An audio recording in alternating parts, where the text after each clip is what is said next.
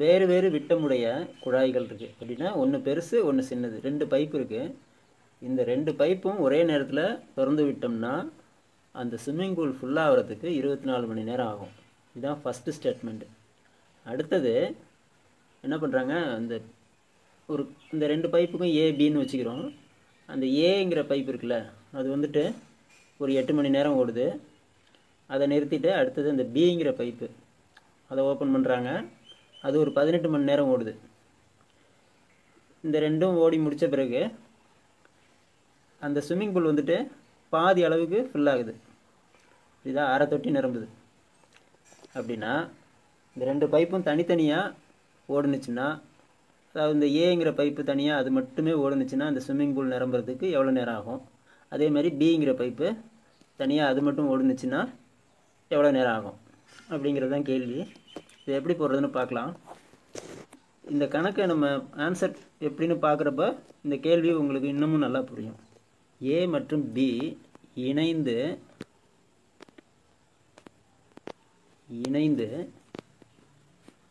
முழுவதும் நிரம்ப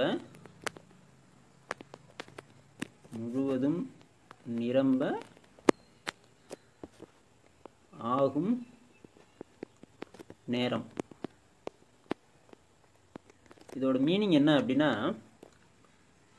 இந்த வேலை முழுசாக முடியறதுக்கு, சரியா, ஒரு வேலை அந்த வேலை முழுசாக முடியறதுக்கு இந்த ரெண்டும் சேர்ந்து வேலை செஞ்சிச்சுன்னா எவ்வளோ நேரம் ஆகும்? 24 மணி நேரம் ஆகும். சரியா, 24 மணி நேரம் ஆகுது. அப்போ 1 மணி நேரத்தில் செய்யப்படும் வேலை எவ்வளோ இருக்கும்?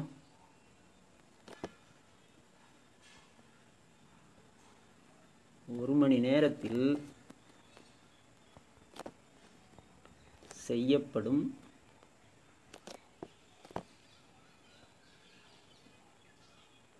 வேலை எவ்வளோ இருக்கும்? 24ல் 1 பங்கு முடியும். சரியா, அந்த வேலையை 24ஆக பிரித்தோம்னா அதில் 1 பங்கு வேலை அந்த 1 மணி நேரத்தில் முடியும். புரியுதா? 1/24 அளவுக்கு 1 மணி நேரத்தில் வேலை முடியும். இப்படி ஒவ்வொரு மணி நேரமும் இந்த 1/24 1/24ன்னு 24 சேர்ந்துச்சுன்னா அந்த வேலை முழுசாக ஒரு வேலை முடியும். சரியா, இதுதான் அதோட அர்த்தம். அடுத்தது 1 மணி நேரத்தில் அந்த ஏங்கிற பைப்பு எவ்வளோ வேலை செய்யுது?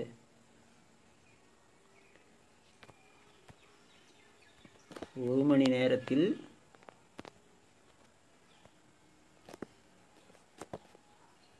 ஏ செய்த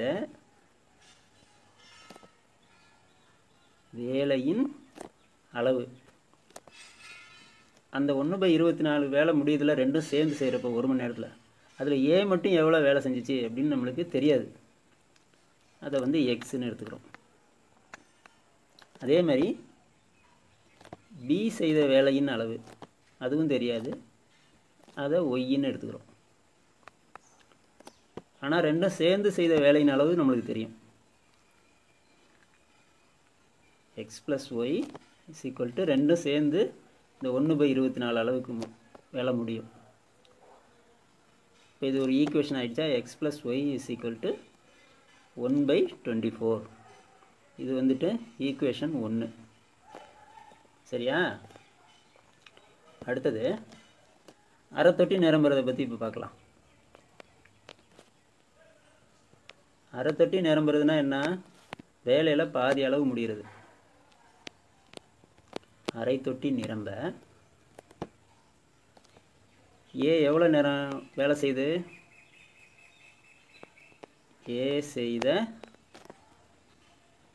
ஏ வேலை செய்த நேரம். சரியா,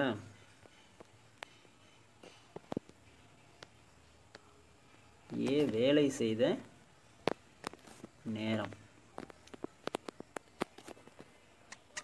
ஒரு 8 மணி நேரம் செஞ்சுட்டு அதை நிறுத்தியாச்சு. அதனால் 8 மணி. இந்த 8 மணி நேரம் ஏ வேலை செஞ்சுருக்கா? 8 மணி நேரத்தில் அது எவ்வளோ வேலை செஞ்சுருக்கும்? அது 1 மணி நேரத்தில் வந்துட்டு எக்ஸ் அளவுக்கு செஞ்சுருக்குதா? செய்யுது. அப்போது 8 மணி நேரத்தில் எவ்வளோ வேலை செய்யும்? 8x அளவுக்கு வேலை செஞ்சுருக்கும்.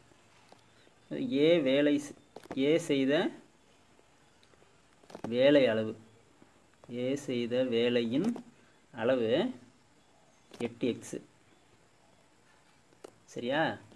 அடுத்தது B வேலை செய்த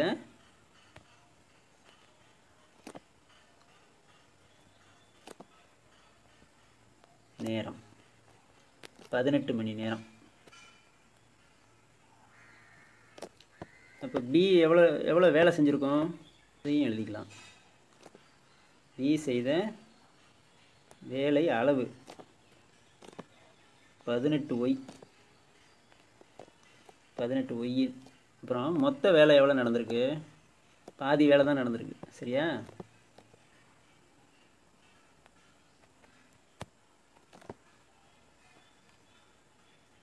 மொத்த வேலை வந்து பாதி முடிஞ்சிருக்கு. கரெக்டா? இப்போ இதை எப்படி எழுதலாம்? A வந்து ஒரு 8x செஞ்சாச்சு, B வந்து ஒரு 18y, இவ்வளோதும் சேர்ந்துச்சுன்னா பாதி வேலை. சரியா?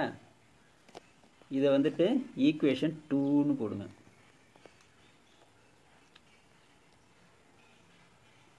இப்போ மறுபடியும் equation 1 எழுதிக்கலாமா? x plus y is equal to 1/24. Equation 1. அடுத்தது 8x plus 18y is equal to 1/2. இது ஈக்குவேஷன் 2. இப்போ இந்த மைனஸ் பண்ணணும், நீக்கணும் அப்படின்னா இது ரெண்டையும் ஈக்குவல் ஆக்கணும். எக்ஸை வந்து ஈக்குவல் ஆக்கிக்கலாம்.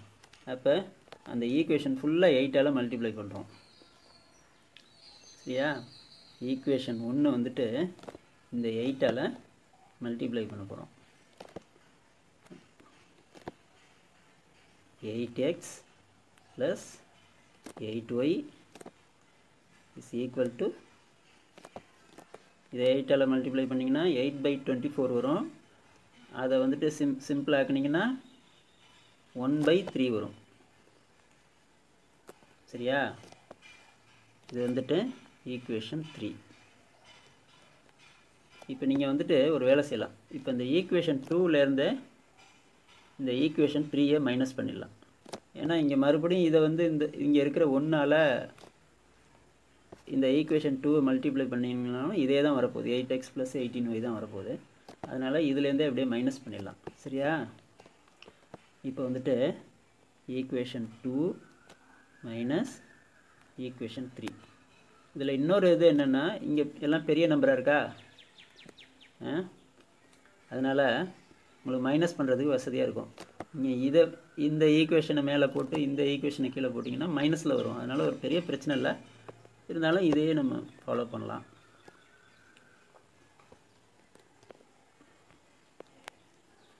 இந்த 8xல் 8x போயிடுச்சுன்னா 0.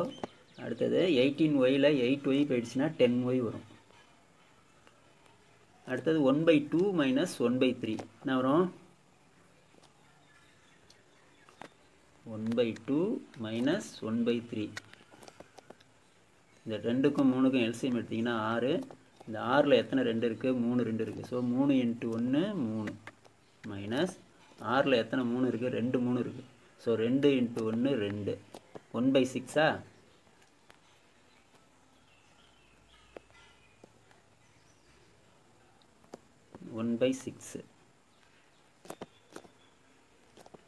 அடுத்தது y is equal to 1/6. இங்கே மல்டிப்ளை ஆகிற 10 அந்த பக்கம் போணுச்சுன்னா இதை வந்து டிவைட் பண்ணும். 1/6. டிவைட்னா என்ன? தலைகீழாக போட்டு பெருக்கிறது, அவ்வளோதானே? 1/10. இப்போ இஸ் ஈக்குவல் டு 1/60. ஒய்யோட வேல்யூ கண்டுபிடிச்சாச்சு. ஒய் என்ன நம்ம வச்சோம்? 1 மணி நேரத்தில் B செய்கிற வேலை வந்து இந்த 1/60. 1 மணி நேரத்தில் 1/60 அளவுக்கு செய்யுது அப்படின்னா அந்த வேலை ஃபுல்லாக முடியறதுக்கு அது எவ்வளோ டைம் எடுக்கும்? புரியுதா? 60 மணி நேரம் எடுக்கும். ஒவ்வொரு மணி நேரமும் அந்த 1/60 1/60ன்னு 60 தடவை போட்டிங்கன்னா 60/60 இஸ் ஈக்குவல் டு 1. ஒரு வேலை முழுசாக முடிகிறதுக்கு அதுக்கு 60 மணி நேரம் ஆகுது. இந்த கணக்கை இன்னும் நேர்மாறல்னு சொல்லுவோம்னா டைரக்ட் ப்ரொபோர்ஷன், அதில் போடலாம். 1/60 வேலைக்கு ஒரு மணி நேரம் ஆகுது. அப்போ ஒரு முழு வேலைக்கு எவ்வளோ நேரம் ஆகும்? அதிகமாகும்ல டைமு. 1/60ங்கிறது சின்ன நம்பரு. ஒரு மணி நேரம் அந்த ஒரு வேலை வந்து முழுசாக முடிகிறது அப்படின்னா ஹவர்ஸ் அதிகமாகும். சரியா? இந்த 1ங்கிறது அதிகமாகும். அதனால் என்ன பண்ணுறோம், இந்த அதிகமான நம்பர் 1 இருக்குல்ல, பெரிய நம்பர், அதை மேலே போடுறோம். 1/1/60 அப்படின்னா என்ன? 1 × 60/1 இஸ் ஈக்குவல் டு 60 ஹவர். சரியா? 60 ஹவர் அது எடுத்துக்குது. இந்த ஒய்ங்கிற பைப்பு. அதாவது அது சின்ன பைப்பா பெரிய பைப்பான்னு அந்த இன்னொன்று கண்டுபிடிச்ச பிறகு தெரியும். சரியா?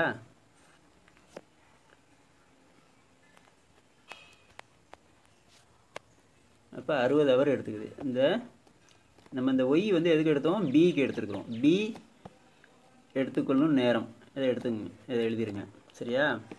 அடுத்தது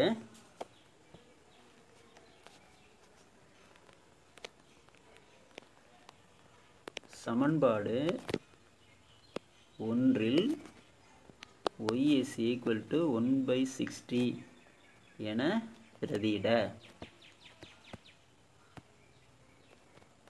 என்ன வரும்? x plus y வந்து 1/60 is equal to 1/24. சரியா? அப்போ x is equal to 1/24. இந்த ப்ளஸ் 1/60 அந்த பக்கம் போகுது, மைனஸ் 1/60 ஆகுது. சரியா? அடுத்தது வழக்கம் போல் எல்சிஎம் எடுக்கணும். 24க்கும் 60க்கும் எல்சிஎம் பார்த்தீங்கன்னா 120 வரும். 120ல் 5 24 இருக்குது. சரியா? 5 24 இருக்குது. ஸோ 5 × 1 5 மைனஸ் 120ல் 2 60 இருக்குது. ஸோ 2 × 1 2 இஸ் ஈக்குவல் டு 3/120 வருதா? Is equal to 1/40. X is equal to 1/40. இது என்ன? எக்ஸ் வந்து தனியாக ஒரு மணி நேரத்தில் செய்கிற வேலையின் அளவு. அப்போது அது 40 மணி நேரத்தில் அந்த வேலையை முழுசாக முடியும். தனியாக அந்த எக்ஸ் அந்த ஏ வந்து தனியாக வேலை செஞ்சிச்சு அப்படின்னா 40 மணி நேரத்தில் அந்த தொட்டி ஃபுல்லாகும். இதே மாதிரி நீங்கள் அந்த நேர்மாறில் இதுக்கும் பயன்படுத்தலாம். ஏக்கு ஆகும் நேரம் வந்து 40 ஹவர்ஸ். புரிஞ்சால்? அடுத்தது பிக்கு ஆகும் நேரம் 60 ஹவர்ஸ். இதுதான் ஆன்சர். தேங்க்யூ.